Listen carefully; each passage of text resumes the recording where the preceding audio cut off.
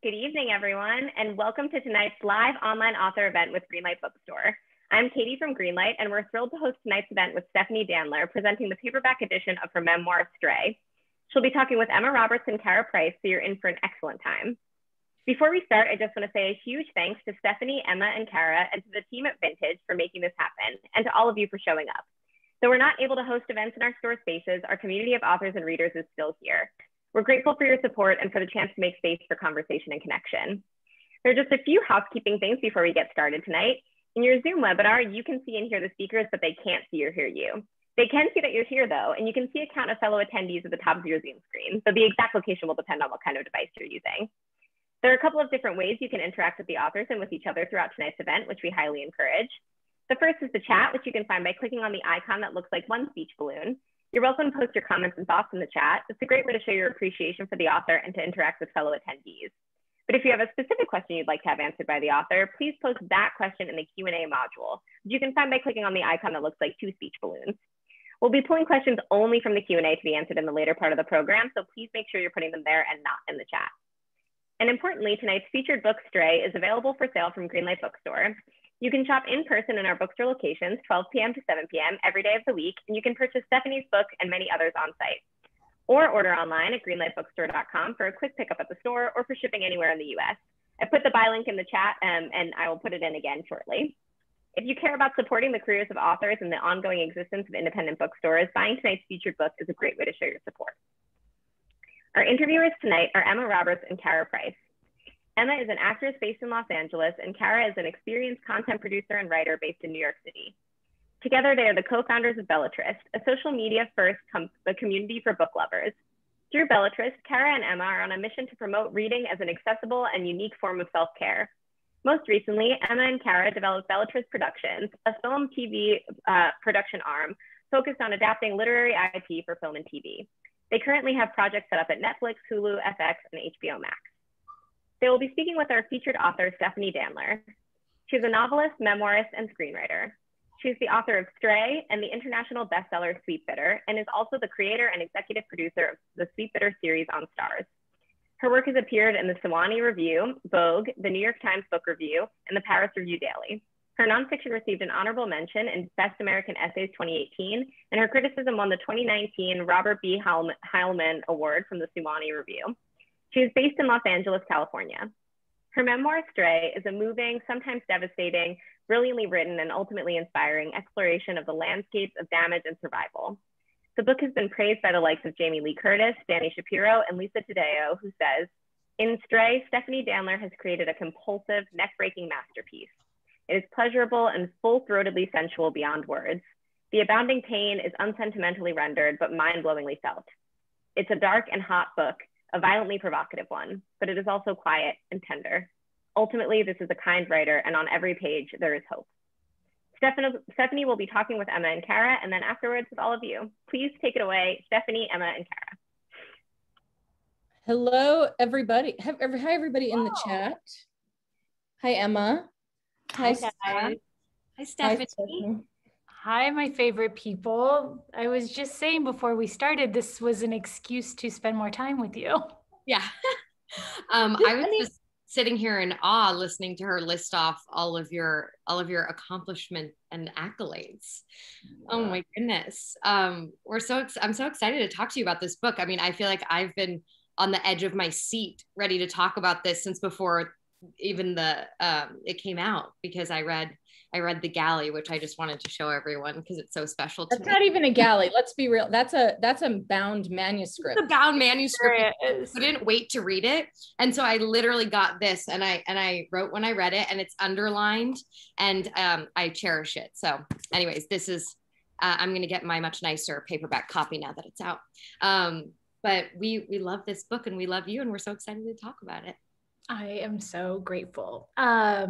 Emma, I was thinking about you when I was writing the book, because that was when I met you, when I was living in Laurel Canyon in that crazy shack. And I remember one day you had dropped me off there, and it was like perched up on a hillside. And you were also living in Laurel Canyon at the time. We were both living in Laurel Canyon. And I remember we were in like gridlock traffic, as you are on Laurel Canyon. And I dropped you off. And I remember just like, I was such a fan, obviously, of you and like a Sweetbitter, which was my favorite book. And like, I couldn't believe that I got to drop you off in Laurel Canyon. And like, it just felt like such a magical, cool moment. And I didn't even make the connection that you were writing this in retrospect. Well, I really wasn't. I mean, that is actually a great place to start. I really wasn't. I was working on a second book that I thought was a novel that was like a good idea, but not ever going to happen, but I hadn't come to that realization yet. But it was right around the time that I had published that piece for Vogue about my father's, well, it was right after actually, because I remember you and I talking about that, about my father's crystal meth addiction. So this was just very, very early days. But what you didn't know, I don't know if we talked about it, was that I was dating a married man and losing my mind. Well, now very good. Things are making sense now in retrospect, as they do, which I don't need to tell you that, and having written Stray, and for anyone that's read it, where, you know, things definitely seem different in retrospect. But that's what I was going to ask you to kind of start with is like, you know, well, you answered that, but you didn't sit down intending to write a memoir, I take it. And I guess like, when did you realize that you were going to write this memoir and this is what it was going to be, and you were going to fully commit to like, you know, really revealing such revealing parts of your life? So I wrote that essay for Vogue, and I thought it was a one-off. I was really proud of it and really honored by the response. I had it on my bulletin board, pinned on my bulletin board, because I loved it so much. I just have to say that. It was so, I tried to pull it twice, and I, you know, at the time I was like, my dad is like, I can't handle this conference. This is like the ultimate passive aggressive conversation is not having contact with someone and then writing a book about them or writing an article and just be like, here, send. It actually feels kind of bullying in a way, because whoever controls the pen like has all of the power. But from that point on, I was taking notes on something that was personal. And I thought that it was just like kind of from being back in California, like, oh, these memories are haunting me. They're sticking around. This all feels so tender and important, and I don't know why yet. And then I pitched Adam Ross at the Swanee Review an essay, and that essay was about the destruction of the Owens Valley, which basically we stole all of, a short story is we stole all of the water to build Los Angeles from Owens Valley, and we turned it into a carcinogenic dust bowl. I highly recommend everyone look this up. It's fascinating. It's in the background of the movie Chinatown as well. Like, this was a crisis because the city that we're in, Emma and I are in, has no natural water. And so I thought I was going to write this environmental piece, and it was going to be slightly more journalistic than anything I'd done before. And I got going on it, and it was about my father. Like, the whole piece was about my father and like sites of trauma and growing up here and the lies that we need to tell ourselves in order to live in unsafe places. And then I knew, I was like, oh, this is all connected. This is a book. Coming back to California is connected to letting go of these people who I loved so deeply and who ultimately really hurt me, for better or for worse. So that was when I knew there was, like, the metaphor would hold, like the California piece could connect back to the personal. Well, I mean, I loved having grown up in LA and have my own kind of, you know, haunts of just the way everyone does with where you grew up. I loved the way you described LA and kind of the metaphors tied in with it. I really related to, and I loved it so much.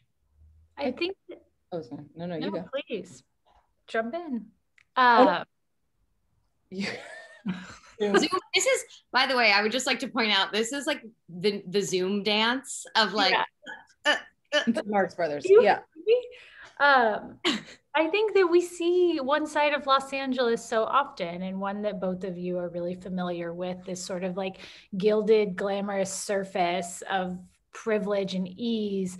And Los Angeles is actually full of crazy people from all walks of life. And it really is a city. And there's, there's the Laurel Canyon of it all, but there's also the Salton Sea of it all, which isn't Los Angeles, but like weirdos come here, con men, dreamers, like scam artists of all shapes and sizes. And I love that about this city. But so often in the media, you're just looking at the sort of whatever's glossiest, whatever. Lifestyles of the rich and famous, Robin Leach kind of thing. Totally. Where did that show go? It will probably be rebooted. I was thinking when you were talking about like the kind of how writing is, it seems to me from reading your work, like all different kinds of your work, whether it be memoir or novel or some of your more journalistic pieces, that like writing is really a form of survival that's twofold. Like one, like financial survival, obviously, which is very important. And I think kind of overlooked, especially like when women talk about writing, because it seems, because I think for a lot of people, it's unimaginable that you could make money writing. And then also like the survival of like your sort of personhood and like being able to live. And I guess my question for you is like, when did you know that you wanted to write for both reasons? And like, I don't know, like, yeah, when did you know that writing was a survival instinct for you? That's such a great question. And I hate talking about money, but I love to because it's so taboo. So I think writing as a coping mechanism starts so young with a lot of us, the same way that reading as a coping mechanism goes. Like most of us who grew up loving to read were avoiding something. Not all of us. There are plenty of happy people, happy childhood readers. I don't know them, but most of us were escaping into these worlds. And some of us are writing also to express ourselves and make sense of the world, right? Like, I can't trust the adults here. Everything feels unsafe. Like, I don't know who I am. And writing is a way of making sense of that. And so that sort of cathartic impulse we tend to disregard as we get older. And we're like, oh, it's adolescent, juvenile, navel gazing, feminine, whatever, this sort of like writing to know myself. But that is still at the heart of everything that I do. And most people I know, it is at the heart. Even men who, are fluent in lit theory, they want to know themselves. They want to make sense of the world. They want to know if there's God. They want to know how language works. Like, they want to know why we fail the people that we love. Like, there are really sincere and sentimental impulses there that people try to pretend like, oh, I was crafting like an allegory about the American dream. Like, no, you're just like, you're curious about your heart. It's okay. It's okay that you have one. And so that came first. And when I went back to graduate school, I went into a ton of personal debt. And I was really scared, and I still think that's really stupid. So like anyone out there that is listening to this, like, it's stupid. Try to find funded programs. It's so scary. And the return on being a writer, I realize as I'm saying this, I've been able to make a life out of this, but I'm telling you the majority of the time, the return on being a writer is not there. And so when I took out that loan, I take money so seriously because I've been financially on my own for most of my life, and like most of us, but I loved that I was accountable to that debt, if that makes sense. Like when I was in graduate school, I was like, some people maybe whose parents were paying for their tuition, they're like, I'm going to try a short story that's like Cormac McCarthy this week. And I'm going to write The Hunger Games this week. And I was like, I need to finish a fucking novel immediately to sell it. Like I have to have something that balances the weight of this debt. And so I finished the novel in 2 years, and it was very financially motivated, even though I knew statistically there was no hope that I was going to literally pay back that debt emotionally. I knew that I would have paid it back if I could sell a book. And what happened with Sweetbitter was crazy and life-changing. And also at the same time, I tell people this just because there's so much, it's so opaque. The money's parceled out. Like I just finished getting paid for that original deal because Stray published paperback. It's been 6 years. And so while it was life-changing, it was definitely not like, fuck you money, like I'm out on a yacht, like I'll just be here reading Edith Wharton if you need me. Like I had to write articles. I wanted to try to turn my book into a show. It's a grind. Like I wrote travel articles. I wrote essays for Vogue. I wrote pieces for the Small Review. I was traveling and bought a travel magazine, and it was like by Stephanie Danler, and I was like, and it was about, you had written this like amazing article about where did you go? Was it Spain? Where did you guys? I've done you're like take I did Spain, I did Peru, I did Sicily. I loved it. What I love about you though is you're like, you finish something and it has a great amount of success and you're like, okay, what's next? And that's something that I love about you, because I feel like I'm like that too, where the second that I am finished with something, I'm on to the next. And then when like people really like something I did, I'm like, that was so long ago. I'm like, I'm on to this thing. But you know, it takes a while for things to really, like, you work on something so much longer than when it comes out and when it's successful. And I think people forget about that with writers and actors and stuff, where it's like, we've been working on this for years, or we put it down for a year and then it comes out and people think it's this new thing, but it's been like, you know, with us for so much longer, which I think is so interesting. Well, creatively and financially, you have really moved on at that point. And I think as far as like personality quirks go, I think if you grew up in a kind of unstable environment or where you didn't exactly know what money meant, you're never gonna get a check and just be like, I can retire now. It's like, and especially in a creative industry, it's too unsteady. It's so scary. And I've always kept a kind of day job, you know, and I consider that screenwriting now, which is like the best day job possible. But teaching is also an incredible day job, and writing ad copy is also a day job, and waiting tables is also a day job. Like, I think that it's been important to me at this stage, I don't want to write books for money unless I really have to, right? I would rather have my income come from something else, because it's tricky. Yeah. I wanted to ask a question that, because obviously, you know, Stray talks so much about family and family dynamics and parents, and you know, I think everybody has, you know, whether it's good or bad, relationships with parents and children are complicated. And I feel like there's like a moment in most people's lives, especially if they have parents that are like not conventional parents, which I know you didn't have, I didn't have, Karah didn't have.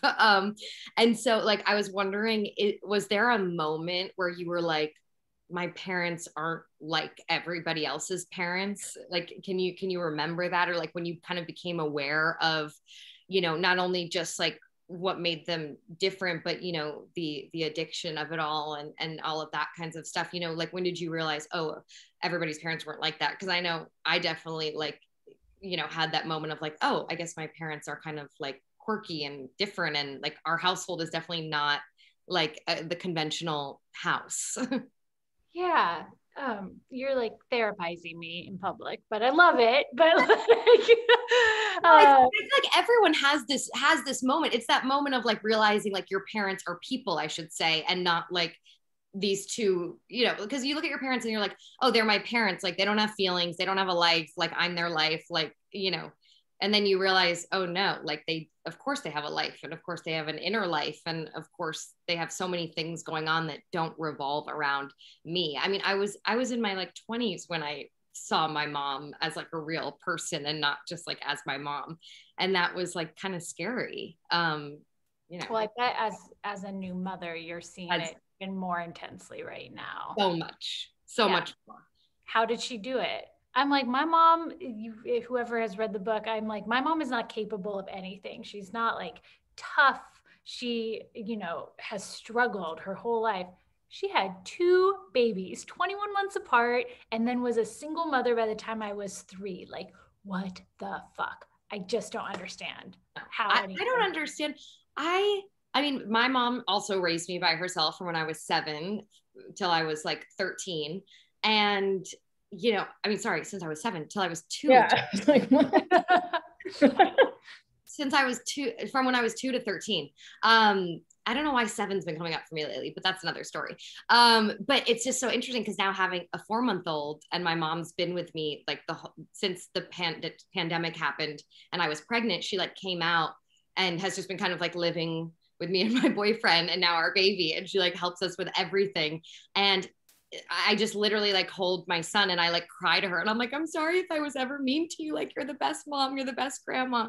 Cause I don't know how she does it. It's just like so overwhelming. And now I think about like my son and I'm like, to him, I'm just going to be his mom. And like, I wonder, you know, when he's going to be old enough to be like, so tell me about your life before me. Cause there was definitely a huge, you know, life before him. But anyways, I'm rambling.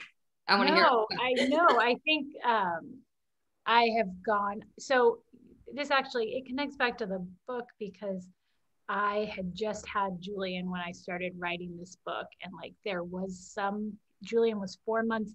I'd been crafting it like pieces. I don't want to pretend like I wrote it that quickly, but when I like was really focused on getting a draft turned in, I had started when he was like 4.5 months old.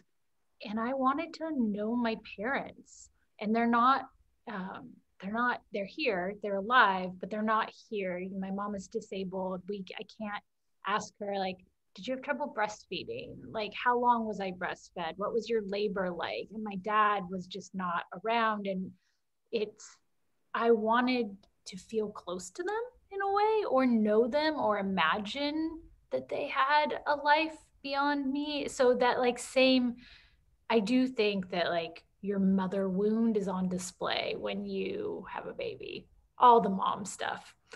But to answer your original question, I wrote about it in the book, actually. I had been practicing calling 911, and I was like 5 or 6 years old. I was in kindergarten, and it was because my mom would fall and I was really scared.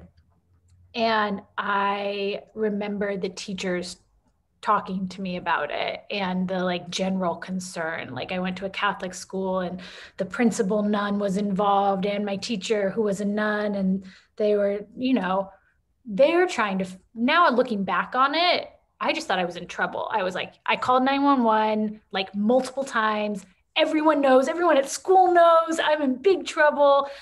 And now looking back on it, they're trying to find out if something was wrong, because that's not normal behavior for a 5 or 6 year old. I know 5 and 6 year olds now. And if they had the wherewithal to be like, I need outside help for an emergency, I would be like, what's going on in your house?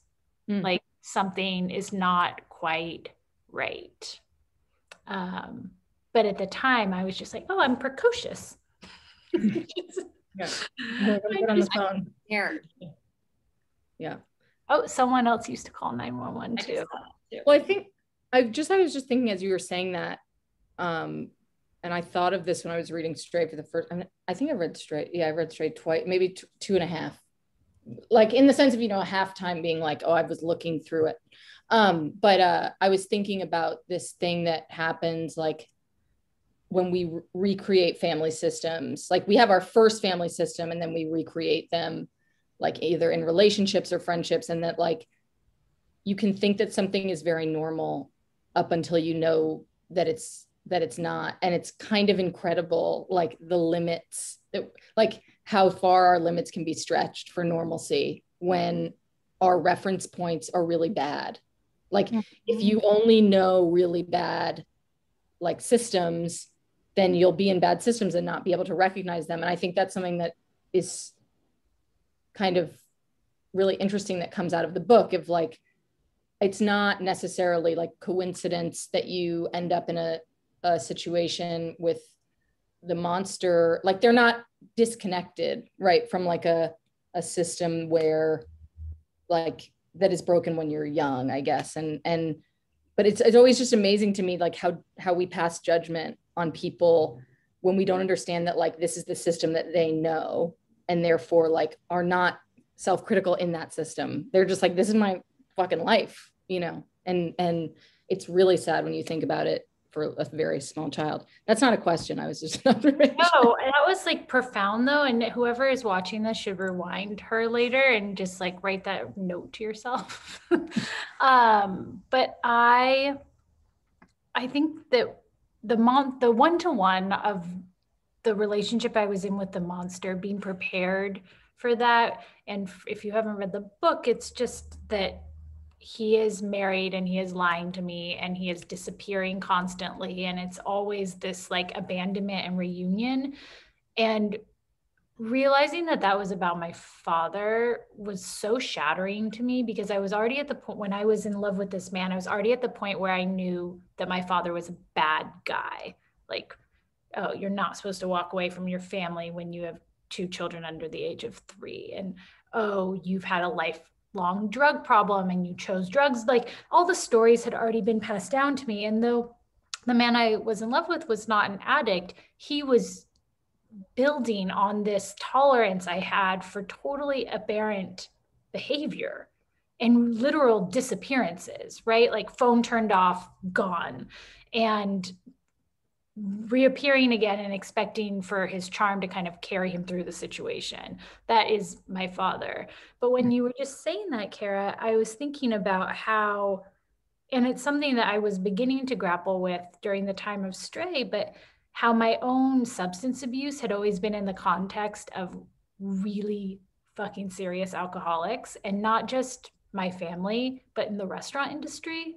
Like I was always so tame because I didn't black out, because I never was late to work and I never called in sick. You know, my nose never bled from doing cocaine or any of the like terrible things that I saw all the time. And yet I was always up against my own limit in a way that I think I could have gone to any Alcoholics Anonymous meeting in the world and they've been like, yeah, you have a problem. But again, when your system is reinforcing to you that like when it's within that context, how do you know? You're in your 20s, you're like, God, I've really got my shit together because everyone else is falling apart. And then, 10 years later, you're like, wasn't so good for me. I wish everyone the fortune of the 10 years later. That's all I can say. And then you have a baby and you're like, then you really know what it looks like, hopefully, to get your shit together. I mean, it's just a whole like new way of living your life and of looking at the world, obviously. I should say that like having my lifestyle choices, we're talking about a section of the book right now that's like dedicated to investigating my substance abuse. It's just heavy drinking, a lot of Xanax for those who haven't read the book. And I think getting pregnant was kind of like an easy pass of just Xing that out of my life in a way that I'm actually not totally comfortable with, because I've been pregnant or breastfeeding for over 3 years now.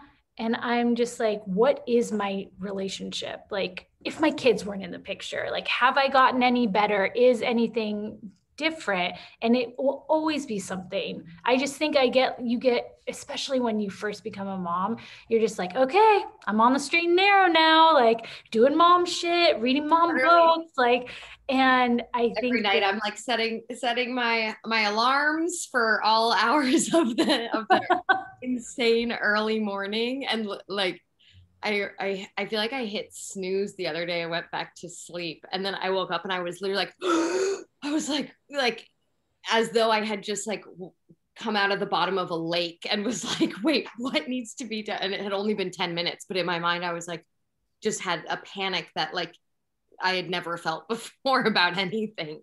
Oh my God, that is classic. If there are any mothers out there, when you like take that 10-minute nap and you actually have kind of forgotten about the baby, the panic that you feel when you wake up and you're like, there's a baby, I'm in charge of a baby.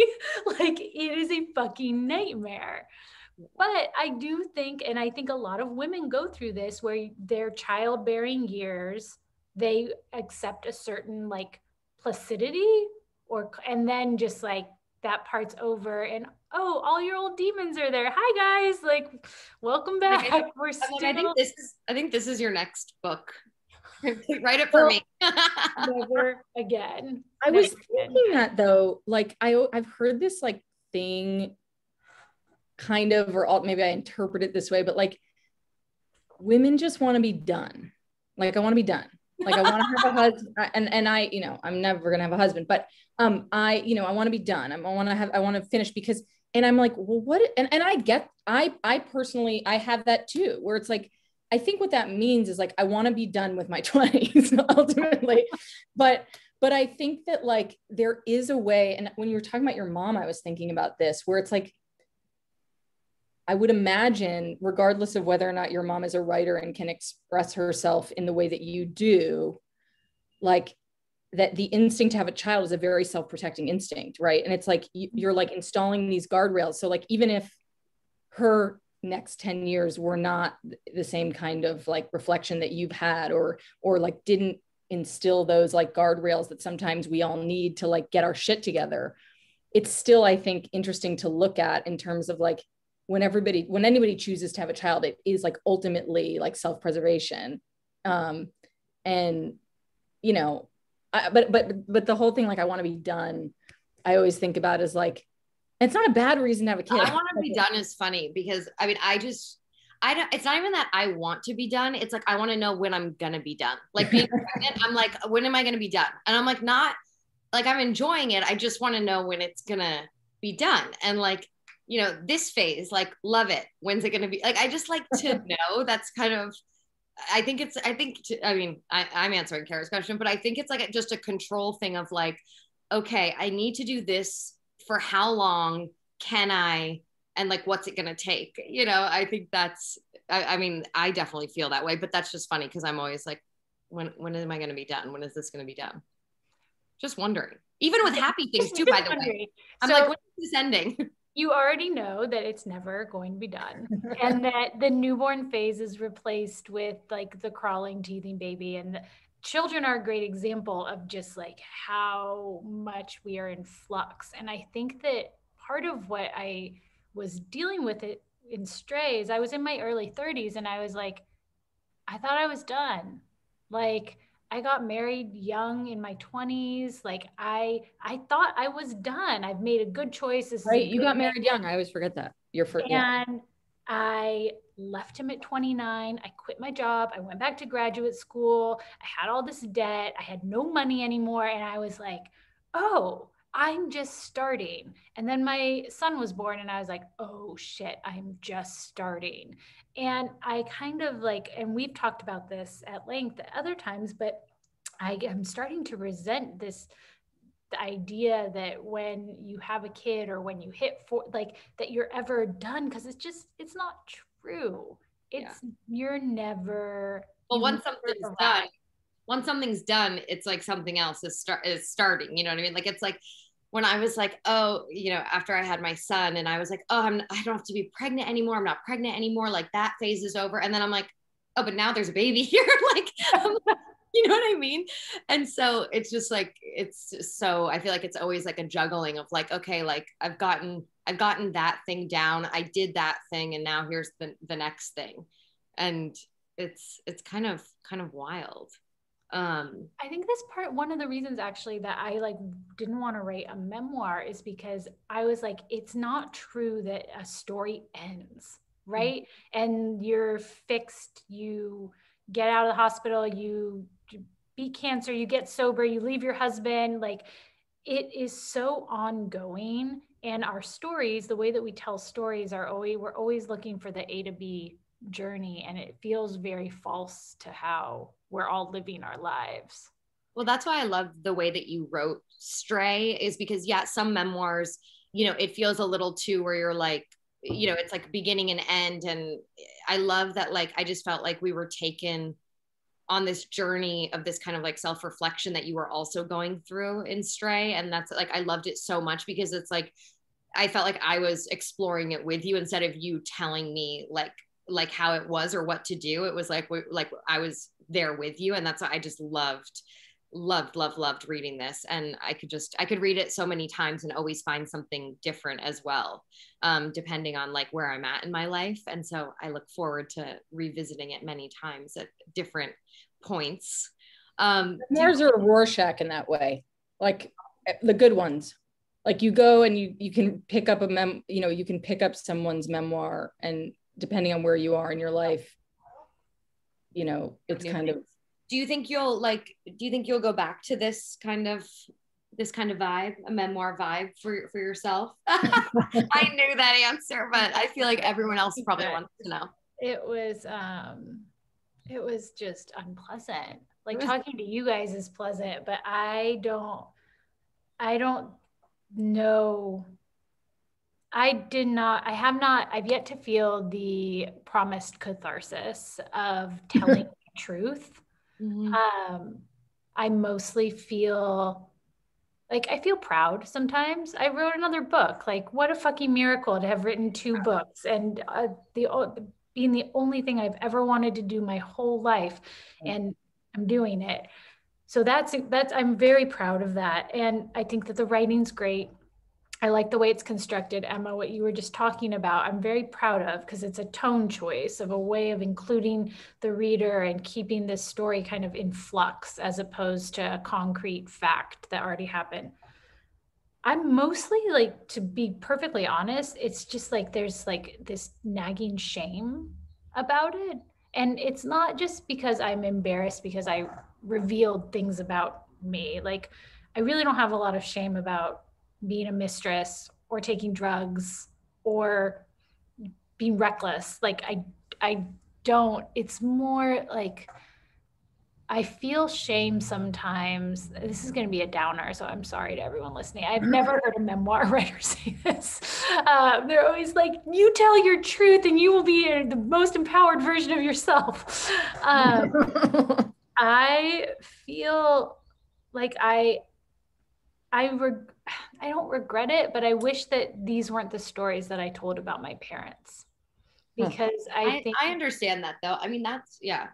Sorry, go ahead. No, please. No, I was just saying, like, you know, I feel like, you know, like for me, even I think about like, oh, if I want to like write things that are personal, and like a lot of the things a lot of the thoughts that stop me are like, you know, what would my mom think if she read that? Or like, what would, and it really does affect me, where I'm just like, I don't know if I could share X, Y, or Z because of, you know, my parents, or what if they saw it, or what if, so I mean, that's one of the things that I like felt so inspired by though when I read it, is that you were very like honest about your parents. And I think that it's refreshing that, you know, you weren't like, and then we all live happily ever after, and, you know, this is my truth and I'm the happiest person ever. Like, I like that you're like, you know, honest about it. And it's still complicated. Like at the ending, you know, it's kind of left like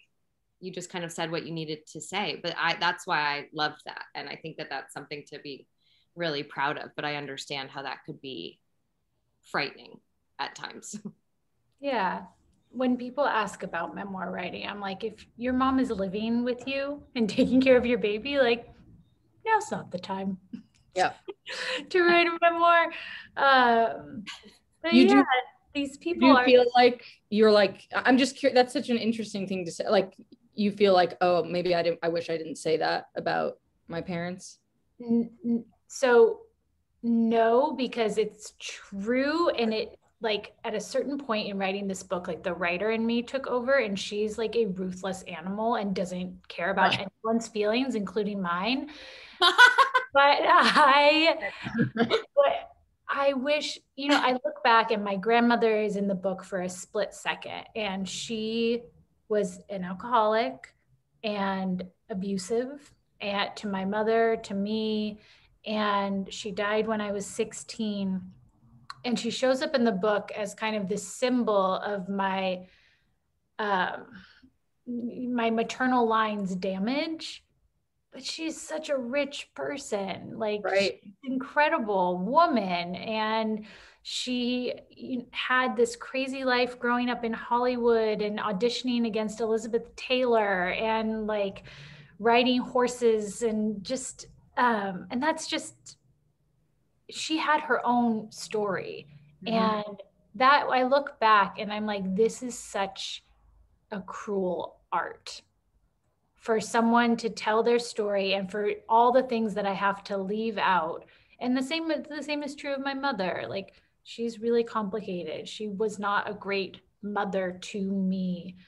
She was also a single mother with, as I was just saying, like, I didn't get to paint people as fully. And sometimes I'm like, that's it. Like, but that is it, because I'm not writing another one. So that's all. No, someone said something that I thought was really true, but I'm missing. Sarah, I want you to ask the question. That's my favorite question about the title. Oh, okay. But I just want, But Vera said, I love that both can be true. You can be proud of the book and you can have complicated feelings about sharing it. Thank you for saying that. Thank you, Vera. Yeah. I wanted to ask, and then I want to go to questions because but I love this question. It's not a longie. So the title is Stray. So a stray can be a noun or a verb. And which and I said this in my question. I said, and I'm sure you've thought about it because you think she did write that in her question. What gives about that? What is it to you? Both? Both, man. Clever. This is writing. We love the title being a verb and a noun. And I was like, it's definitely both, but is there one that it's more? No, equal, right? It's like, it's about, I say in the book, I was born astray. And what that means to me is that my life has come to fruition from the kindness of strangers and from this sort of like cobbling together a makeshift family wherever I go, right? Of other strays. And then I also, to play with your question, it's probably more that, because to stray is infidelity on the one hand, but it's also to stray from a path. And I did not write in this was not the book about the dissolution of my marriage or the end of my 20s, but I was in this limbo after having stray is about the limbo of when you're off the path and you're like, am I ever going to get back on it? Like I think it's hard to remember now, but I try to feel how scary it was, because I think when people come to these, they're often at the precipice of making big choices in their life.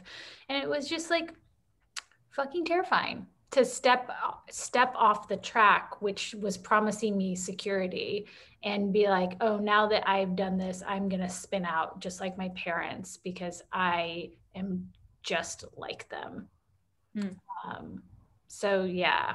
And I also like the title. I love it. Very clever. Stray is to leave, but it's also to join. Yeah. I never thought of that. Really fast, I want you to say, because I always, who did the cover art for your book? Because I'm very focused on it and I think it's wonderful. Which one? Which on cover? On both. Well, which one? I know they have different covers, but I guess who was it the same or different? Oh, no, photo, right? Knopf and Vintage they have two different designers. So this one was Janet Hansen, and Knopf is that's in the same vein as Sweetbitter. So she must totally.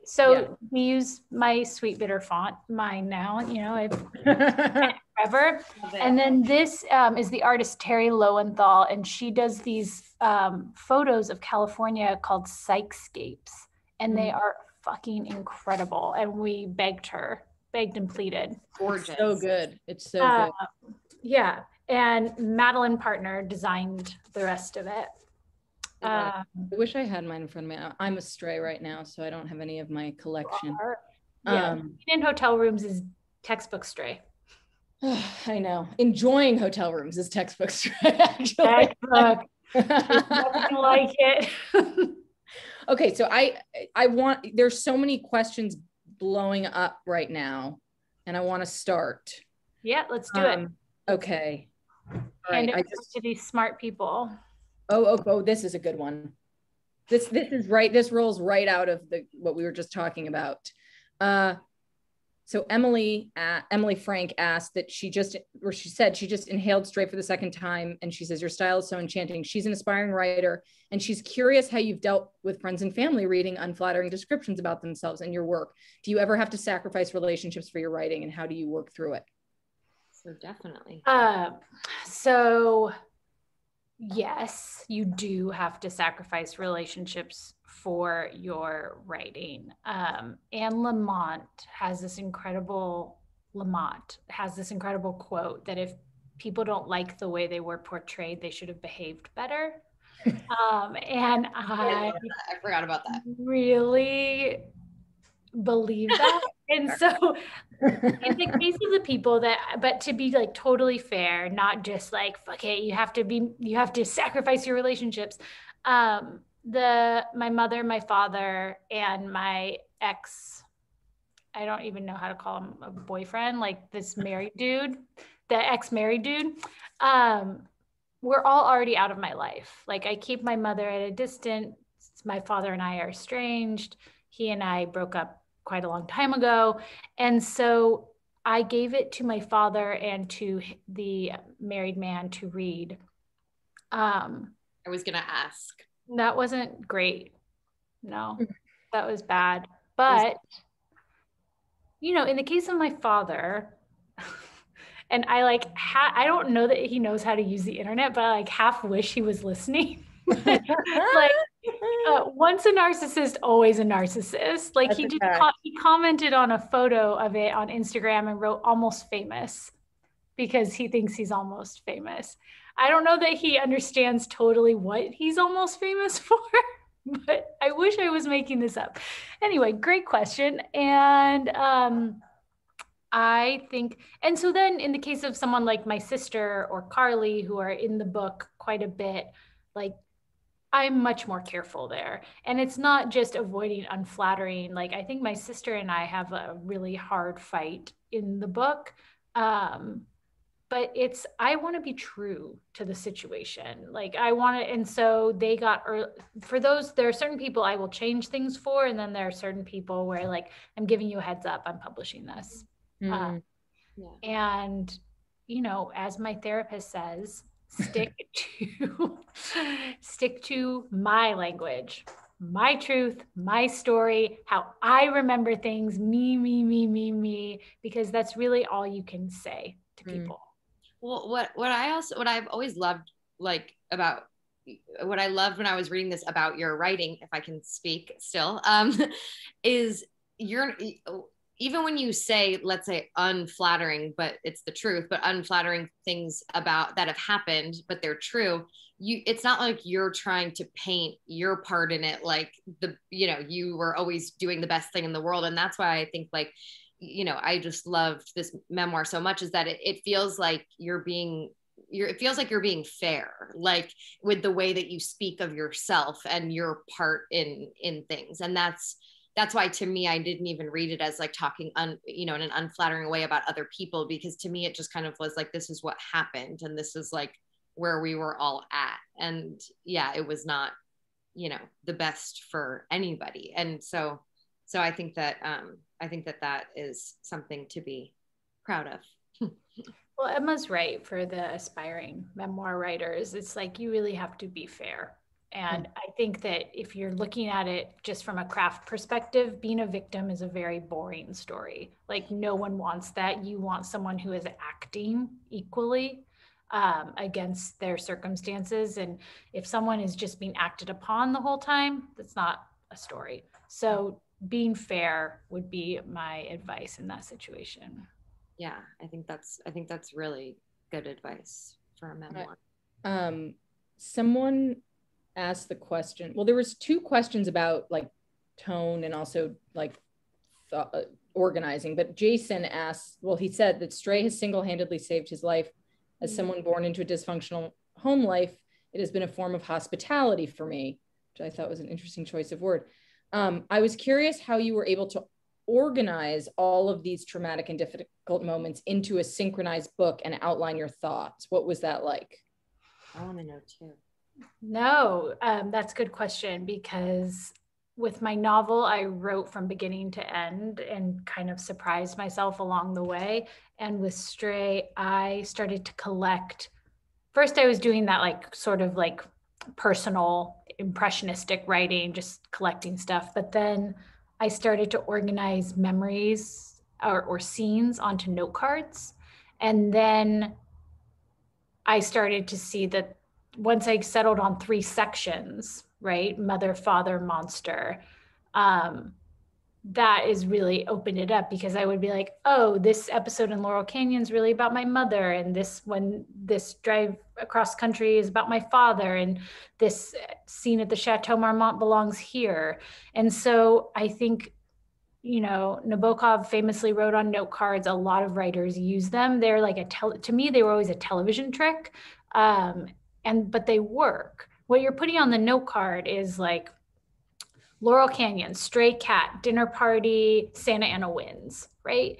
And you don't know where that's going to go. You're just like, God, there's something tender in that. There's something about that like feels like it says something about California and me. And you put it away. And then one day you're like, I think that's the beginning of the book. And you tack it up, and you haven't written a scene yet, but you have all of the pieces there. And so that was very helpful for this kind of writing that's based on fact, where there are certain markers to hit, like when I got kicked out of the house when I was 16 years old, when I didn't get into college, when I left New York, like whatever it is, like I would be like, okay, so here I can see the waves of story. It's like escalating action, conflict, descending, like over and over again. So that is the sort of like logistic answer to that question. That is now a very like, good way. Yeah. Now I'm off. Where's her note cards? I'm like, yeah. I got to get some note cards. Yes, you do. I love that. Well, someone in the chat had asked this, and then now there's also a question about it. So maybe I'll blend these questions. I don't know who asked about it in the chat, but Rachel said that she read Stray in 2 days last weekend. She said she's curious about, and you kind of talk about this when we were talking, but all of the geography and history, how all of the geography and history of California came to be such an integral part of the book and the research. Oh, and she asks, what was the research you did to find it? And somebody else also asked, what were some of the books about California that you read or used to inform the writing? So great question, because no one ever asked that actually. The first part of the answer is that I was falling in love with like a kind of textbook naturalist, outdoor man who was taking me around California, and we were camping. And like I had not been with someone who paid attention to the natural world in that way in a long time. You don't really get those types in New York City. No, you don't. I was saying you must have really been in love if you were camping. So he's still to this, never mind. We can talk about that later. But he's just like, where's that girl who loved to camp? I was like, she was a figment of your imagination. She also was not a mom of 2 kids. So anyway, like, the things we pretend to like in the beginning. I know. There's also like, I jumped in the ocean in February once, and like the Pacific's warm, but he still is like, you never go in the ocean anymore. I'm like, no, that wasn't a real thing. So I'm falling in love with this man who's giving me access to California in a totally different way, as a like shaped environment. And he was part of the reason I was interested in Owens Valley, because he took me out there to see a piece of land art. And I was like, what happened here? Like, this is a nightmarescape. There was one of the largest lakes in California, now empty, a dust bed. And he knew the whole story. Like, he knows history. He knows why these plants are here and when they came and whether they're invasive or native. And so part of that was falling back in love with California with someone else's lens, not just like my, like the 405 goes this way. Like there's a story in how this city was laid out, in the way Sunset Boulevard was built. There's a story in the way in the different ages between the San Gabriel Mountains and the Santa Monica Mountains. And so that felt like a part of me seeing my birthplace in a new light. For California books, I'm obsessed with Mike Davis's City of Quartz and the Ecology of Fear. He is like a crazy radical Marxist, but he also has such a great lens on Los Angeles and how fucked up it is. And he has this very famous essay called Let Malibu Burn, where he is just like, we are cheating people out of money. We're giving them fire insurance so that they can build some place where their house is 100% going to burn down. And we know that. Like, it's all incentivized by real estate development. And the people who are living in Malibu are just like, oh, it'll never, yes, thank you. It'll never happen to me. And it always happens because these hills always burn. This isn't new. It's been like this since before the Spanish were here. So I love those books. And then Where I Was From by Joan Didion is like the driest memoir of growing up in California. And I really was like consciously working it. I was like, this is the most boring of her books. And I loved it. But like, I really wanted to, it's like a textbook. I mean, it works perfectly with City of Quartz and Ecology of Fear.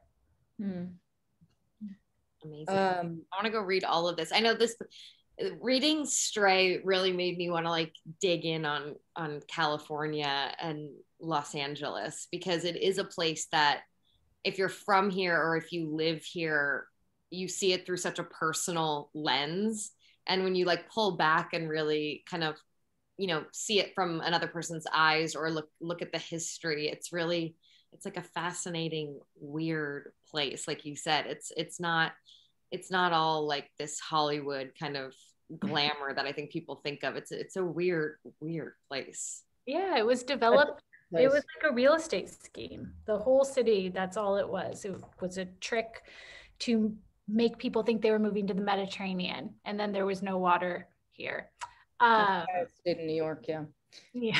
I have someone just asked a very controversial question that we all should answer. What's your favorite? Well, it's a good one to end on, because I think unfortunately we have to stop, even though I'm sorry, we didn't get to everybody's question. What's your favorite Joan Didion book? God, you guys are going first, obviously. I'm going to close it. Blue Nights. Blue Nights. I know, it's weird. It's weird. No. Too sad. No, it's just very sad, yeah. No, it rips my heart out, but I love that book. And I just need to say really quick, Karah's my best friend, in case nobody knows that. And she's such my best friend. I haven't said like so-and-so's my best friend in so long. It felt very like second grade in a good way. But Karah's my best friend, and she's still my best friend that when Blue Nights, before it came out, I was like desperately wanting a copy of it and couldn't find one. Karah got her hands on one, but she was going to have to give it back. So she literally photocopied everything. I didn't have to give it back. I wanted to read it. Oh. Anyways, regardless, she photocopied every single page and gave it to me for my flight back to LA from New York. And I thought that was the nicest thing anyone's done for me. And if you know me, you know I love like shipping and handling and stuff like that. So it really, and I also just wanted to do that for her. And your man, I'm sorry, say you're such a good friend, and you're making this not a good friend story. Yeah. Like, I love photocopying, and I kept the book for myself. And I'm like, she photocopied every page before giving it. I did. Anyway, it was very sweet. And so I think one of my love languages to you, though, is sending you bound manuscripts. And that's how you ended up with Stray, too. Like, it was so goody for me to get Stray. And before self-sacrifice, I was like, please, Emma needs this book. If you can send it to her printed on, a manila envelope, she'll read it. So, yeah. But so, what I was going to say is that I think the way that you're like given something kind of affects your feelings towards it. So I think the way that she gave it to me in my experience reading Blue Nights on the plane from New York to LA and then landing and having finished it. So it's just the whole thing is my favorite. But anywho, Stephanie. That was very sweet. And what's your favorite? And my favorite is the White Album for sure. Yeah. For sure. Without a doubt. Go ahead. Tell us why. Oh no, I was just gonna say the first, I think discovered Joan, I was 18 and I read Year of Magical Thinking because it came out then and I had lost my parent and, I read it. And then I think anybody who really, I thought I was the only person who knew Joan Didion. I think that's a phase of life that everyone goes through because I'm like, do you guys know about Joan Didion? And everyone's like, do you? Yeah. But it's, so then I read a lot of other stuff and then, the White Album for me, for sure. Guys, I'm coming in hot with Democracy. Okay, we have some. Wow. It is her novel, and Joan is one of those writers that, like Susan Sontag was the same way. They wanted to be known for their novels, and their novel reputations could never overtake their nonfiction reputations. And I think that Democracy is a fucking masterpiece. It is like a Graham Greene, Hemingway, Fitzgerald mashup by Didion. Like I really do. I think of it when I think of Gatsby. Okay. So it's just, wow. No, I've never read it. I haven't read it. I'm just going to tell you guys the first 25 pages is so weird. It's so weird. And she's doing that thing that she does with Play It As It Lays, where it's just like roving points of view. And you're just like, where are we? What's going on? This would never get published today. Good God. Like, and then it just blasts off. I love that book. Next book. Oh, sorry. That's our next read. Go.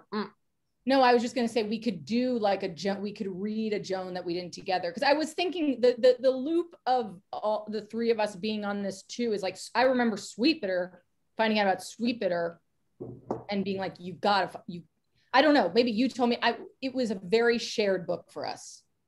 That's all. Yes. Yeah. And then I was so obsessed with Stephanie. I literally ran to Book Soup to get my book signed. Like I was like, I would like wanted to see her talk and meet her. And I got a picture with her and I'm like, we have the same haircut in the photo and we're like the same height. And it was just a really cute moment. And I was so excited to meet you and have you sign my book. Which is to say, as we end, there may be some kind of collaboration about Stray that lies beyond the page. I'll just say that. Yes, there may be. Somebody was asking like where we have certain things set up and I think, well, whatever. We're working on something maybe that's beyond the page. Yeah, we're working together. Is that too vague?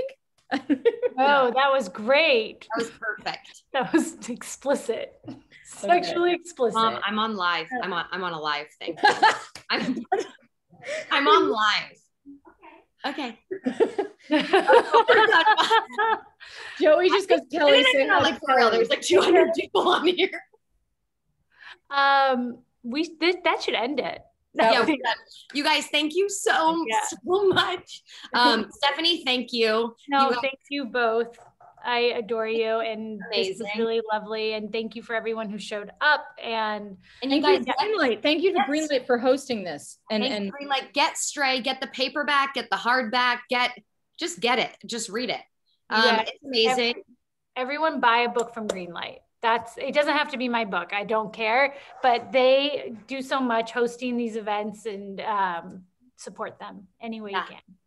I'm buying some books right now when we get off. From Greenlight. From Greenlight. Absolutely. Thank you so much. Bye, Thank you so much, everybody. What a fantastic discussion. And thanks everybody for joining us. Don't forget to buy your copy of Stray in-store or online at greenlightbookstore.com. Thanks so much, everyone. Have a great night. Bye. Bye.